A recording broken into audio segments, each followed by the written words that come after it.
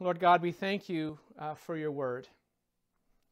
We pray, Lord, that you would open each one of our hearts, each one of our minds, our lives to fully receive everything that you have for us this morning. We pray, God, that despite interruptions in technology, that your word would flow freely out of this place, and that it would accomplish within each one of us everything that you set it forth to accomplish. For we pray in your name. Amen. So, what does the Bible have to say about our current situation? What does the Bible have to say about a global pandemic, social distancing, isolation, quarantine? Well, speaking of his own death in John 16:32, Jesus says to his disciples, "Behold, the hour is coming. Indeed, it has come when you will be scattered, each to his own home."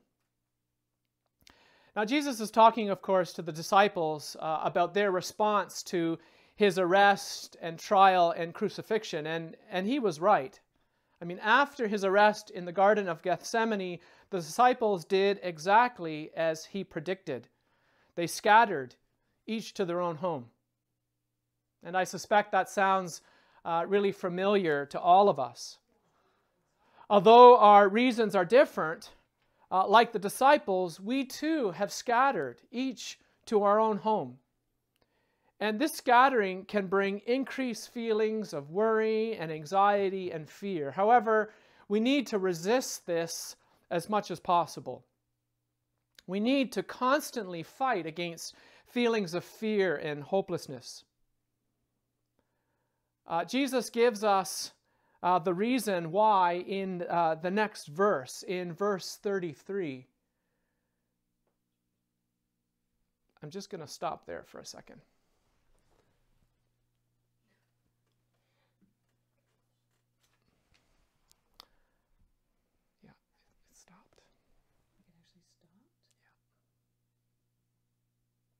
The Wi-Fi's jammed right up, I think, right now. Oh, there it is back.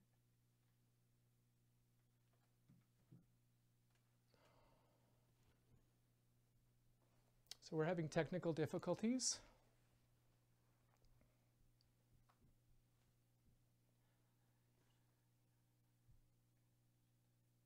If you're a prayer,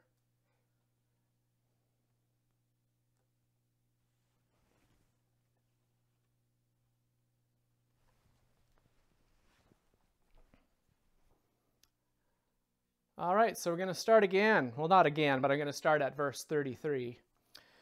So Jesus gives us the reason in verse 33 why we don't have to be worried or afraid. He says, "I have said these things to you, that in me you may have peace. In the world you will have tribulation, but take heart, I have overcome the world." The trials and challenges of life, large, small, and even global, are inevitable. However, in the midst of these things, in the midst of COVID-19, Jesus wants us to have peace. And the reason we can have peace is because Jesus has overcome the world. In his death and resurrection, Jesus overcame our two greatest enemies, sin and death, and the rest is details. One of the best ways that we can experience peace in this season is to focus on God. Focus on his nature, on his character, and his promises. Promises that can be found in his very name, in who he is. And so during this time of scattering, we'll be reflecting on the names of God as a reminder of who we trust in, how he promises to meet our needs in this season, and how we can be strengthened, comforted, and encouraged by it in this time of uncertainty. Last week we began by looking at Jehovah Jireh, the Lord our provider. This morning I want to look at Jehovah Shalom, the Lord our peace. Now, generally speaking, there are three things that can steal our peace, and I suspect that they're hitting us all at once right now. The first thing is lack of control. We can get frustrated when we have to wait or when things don't go our way or as we expected. It's frustrating to be stuck in our homes and unable to connect with family and friends or do the things that we would normally do. It's frustrating when technology doesn't cooperate. Much of life is beyond our control, especially in this season. And this reality can frustrate us and rob our peace. When people won't change, that's another thing that can steal our peace. Have you ever tried to change somebody, a personal improvement program for your spouse or child or friend, and they're just not interested? These minor irritations can be heightened when we're living in such close quarters with each other, 24/7. And number three, when our problems are unexplainable. Even though we learn at a young age that life isn't fair, we still find this hard to accept. For whatever reason, things don't always turn out, and not everybody lives happily ever after.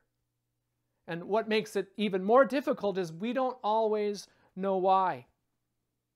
This lack of understanding often leads to frustration, anxiety, and stress. I suspect we've all been feeling like this over the past few weeks as we struggle to make sense of what's going on.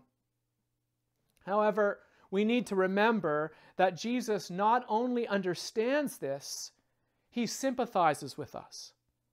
And he wants to minister to us in this season. He wants us to have peace. In fact, God promises peace because he is Jehovah Shalom, the Lord our peace. This name first appears in the book of Judges, which describes a very dark time in the history of God's people. When the land was occupied by the Midianites, who were so oppressive, the Israelites lived in constant fear and were forced to scatter and hide in mountain caves. In Judges chapter 6, we're told that an angel of the Lord appeared to a man named Gideon while he was secretly threshing wheat. "The Lord is with you, mighty warrior," the angel said. He then went on to promise that God would use Gideon to save his people. In Judges 6:24 reads, "So Gideon built an altar to the Lord there and called it Jehovah Shalom. The Lord is our peace." Shalom is a Hebrew word that has so much richer in meaning than our English word peace, which usually refers to an absence of conflict or an absence of war. The concept of shalom includes wholeness, completeness, perfection, safety, wellness. In our reading this morning that Gracie just read, Paul tells us that Jesus is our peace. And because of his death and resurrection, we who were once far off from God have been brought near. We're no longer strangers and aliens, but fellow citizens with the saints and members of the household of God. As a result, we can know the fullness of God's shalom. We can have peace with God, peace within ourselves, and peace with each other. And if Jesus offers us this gift of peace, he means it. It's not something that we have to work for. It's not something that we even deserve. It's a free gift. So if we have this free gift, the question we have to ask ourselves is why is it so fleeting? Why are there times in my life when I'm not experiencing peace? And I want to address this morning. I want to look at how we can experience God as Jehovah Shalom in the midst of this pandemic and know his peace, which Paul says surpasses all our understanding. Before we begin, I need to make it very clear that peace has nothing to do with problem-free living. If we have to wait until all our problems are solved to be at peace, we're never going to get there. As I've already said, the trials and challenges of life are inevitable. However, peace of mind doesn't come from conflict-free living. It's the result of three important decisions that we need to make. Decision number one, Accept what cannot be changed. Accept what cannot be changed. Worrying about what we can't change won't give us peace. Becoming resentful or bitter about what we can't change won't give us peace. Feeling guilty about the things that can't be changed won't give us peace. And having self-pity over things that can't be changed won't give us peace. The only thing that will bring peace in our lives is accepting what can't be changed. Think about it. The Apostle Paul was taken to Rome. He was imprisoned. He was awaiting execution. And it was during this time that he wrote his letter to the Philippians, which ironically is said to be the most positive, joy-filled book in the New Testament. In Philippians 4:11, Paul writes, "I have learned to be satisfied with the things I have and with everything that happens. I know how to live when I'm poor, and I know how to live when I have plenty. I have learned the secret of being happy at any time in everything. I can do all things through Christ because he gives me strength." Paul tells us two things about acceptance here. Number one, it's learned. And number two, we need God's power to do it. I can do all things through Christ who gives me strength. As I've already said, one of the things that keeps us from knowing God's peace is our need to understand. Often when something goes wrong in life, we cry out for answers. Why, God? Or why is this happening? Perhaps you've been doing that over these last few weeks.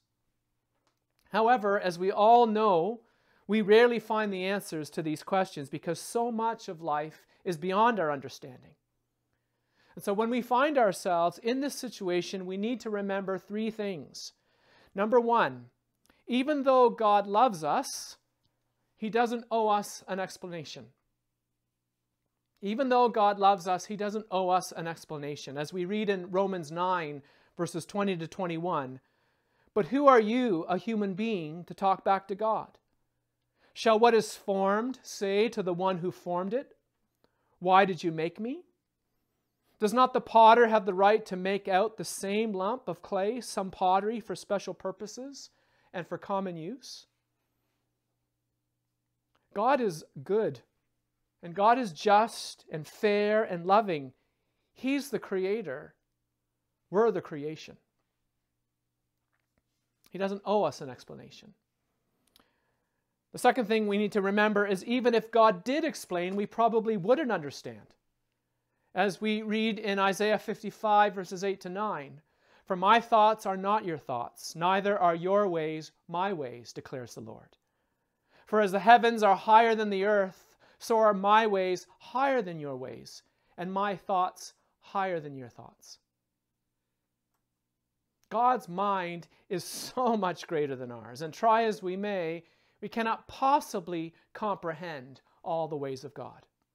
Right? There are forces at work in our life, in our world, throughout history, that if God took the time to explain to us how generations affect generations and so on, we still wouldn't understand it. And the third thing that we need to remember is explanations rarely bring peace. Explanations rarely bring peace. Sometimes we think, if I just knew why this happened, then it would make peace. Then I would have peace, or it would make sense. But even if God gave us an explanation, even if we understood, we'd still be upset. Tragedy is tragedy. Loss is loss. Social distancing is social distancing. Isolation is isolation. What brings us comfort in these moments is the presence of God in our life.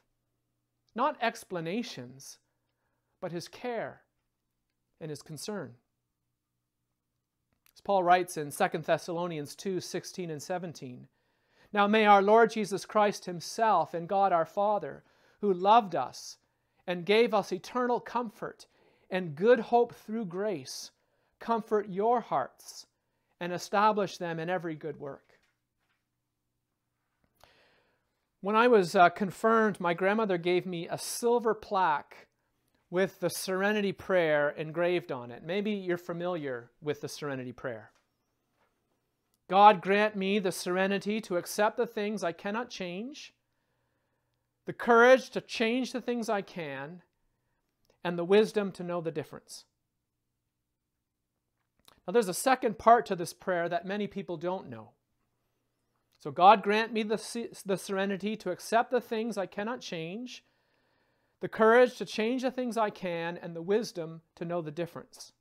Living one day at a time, enjoying one moment at a time, accepting hardship as the pathway to peace, taking as Jesus did this sinful world as it is, not as I would have it, trusting that you, God, will make all things right if I surrender to your will, so that I may be reasonably happy in this life and supremely happy with you forever in the next.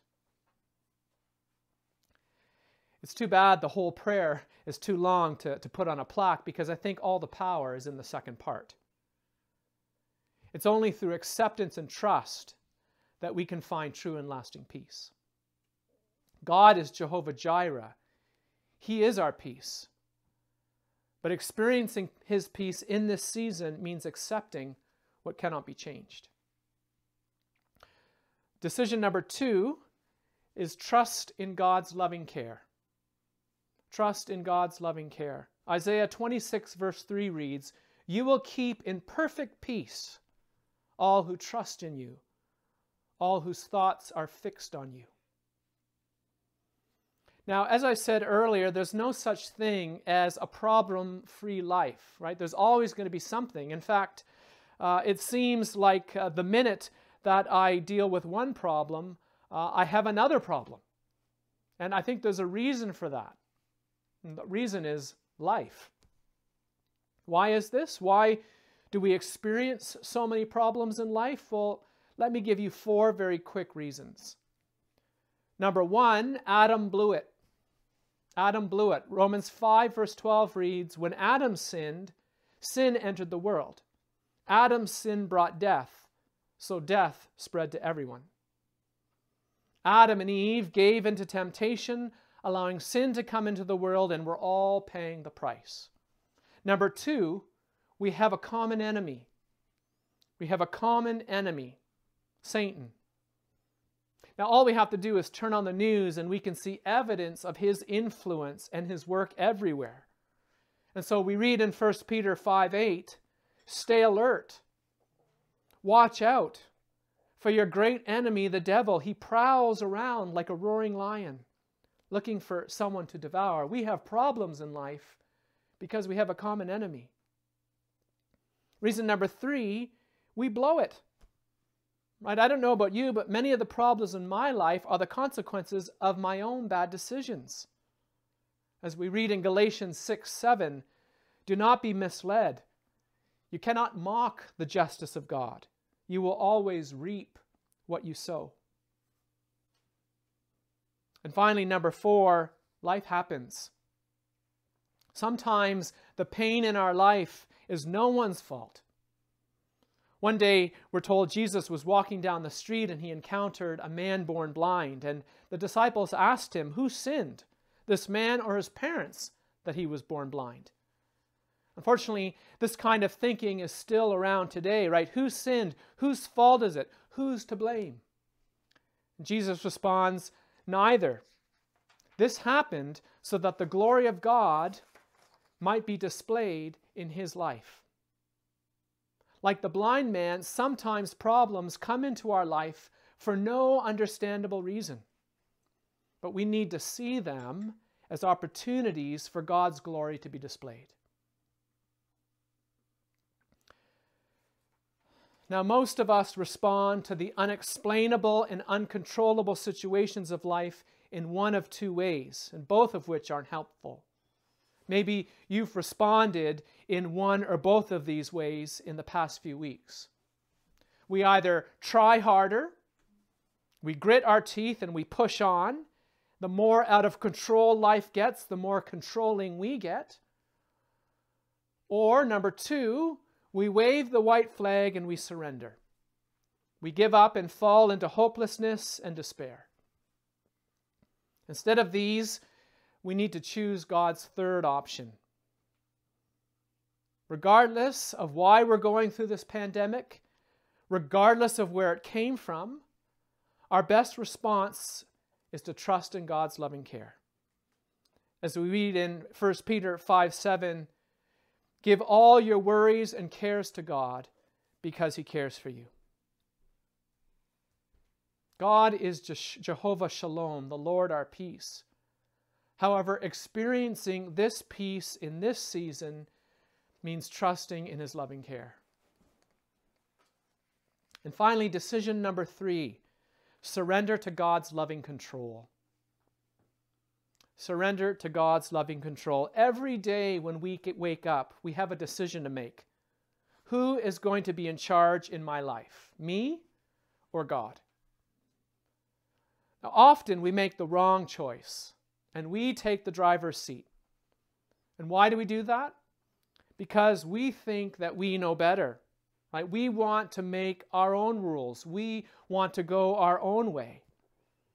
And I don't know about you, but experience has taught me that the more I try to take control, the more miserable I become, and the more out of control my life is.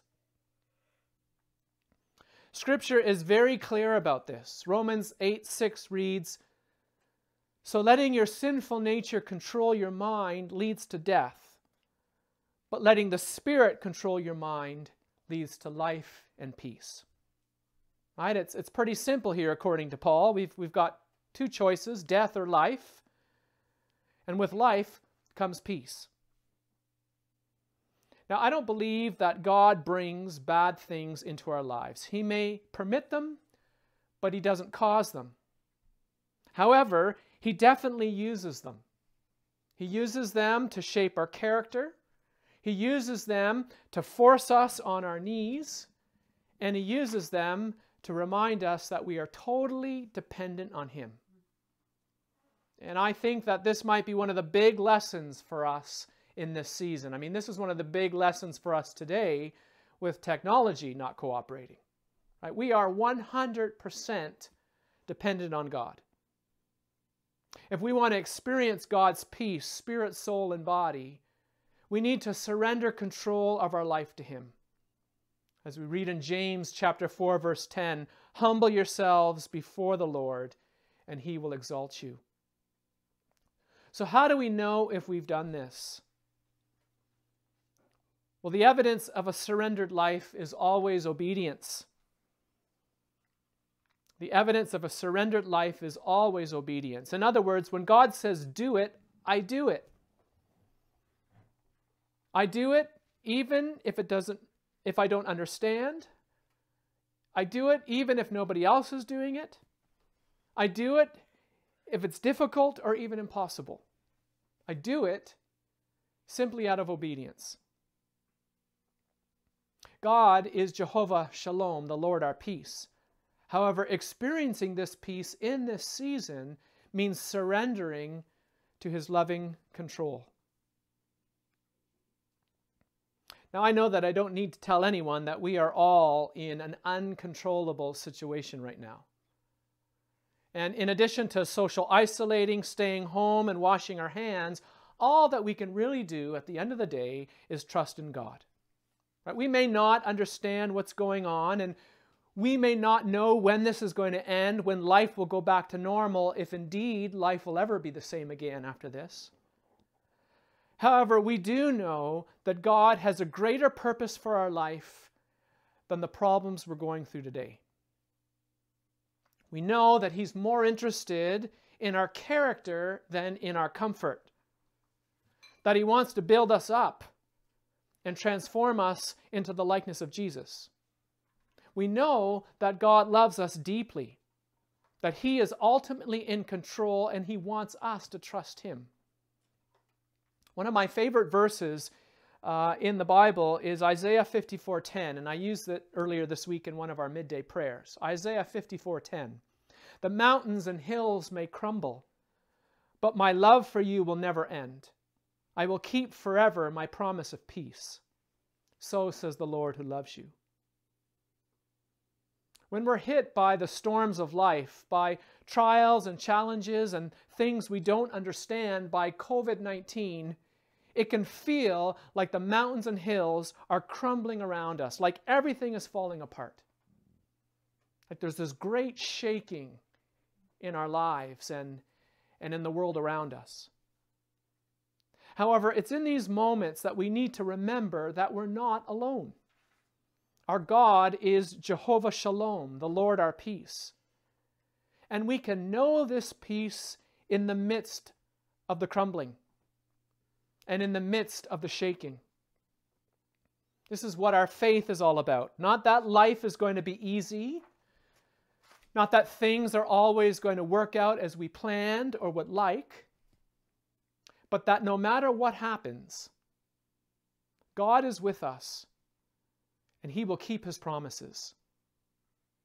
And His love, His power, and His peace is greater than anything this world can throw at us. In the midst of this global pandemic, it just still sounds strange to say that. I mean, in the midst of our scattering, are you willing to accept things that can't be changed? Are you willing to trust in God's loving care? And are you willing to surrender to His loving control? Let us pray. Lord God, we thank You that You are Jehovah Shalom, the Lord our peace. And we pray that as we trust You, as we surrender to You, and as we accept what we cannot control, Lord, that we would know within ourselves that peace which passes all our understanding, and that You, Lord, would guard our hearts and our minds in Christ Jesus. For we pray, Lord, in Your most holy name. Amen.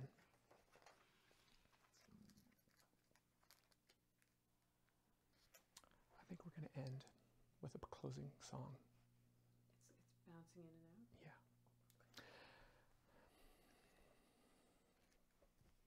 So I think what we're going to do, because we're having internet connections and issues, and I suspect it's very frustrating for all of you, if indeed you're even still watching, I think we're going to skip right to the end of our service. We're going to sing our closing song, and then we're going to end this morning a bit early, and we're going to try to figure out why we've had so many issues this morning. So I want you to join us in singing God of Angel Armies.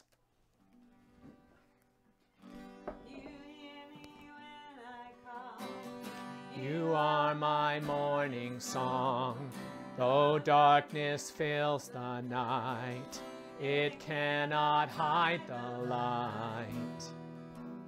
Whom shall I fear? You trust the enemy underneath my feet. You are my sword and shield, though troubles linger still. Whom shall I fear? I know who goes before me. I know who goes behind. The God of angel armies is always by my side. The one who reigns forever, He is a friend of mine. The angel armies is always by my side. My strength is in Your hand, for You alone can save.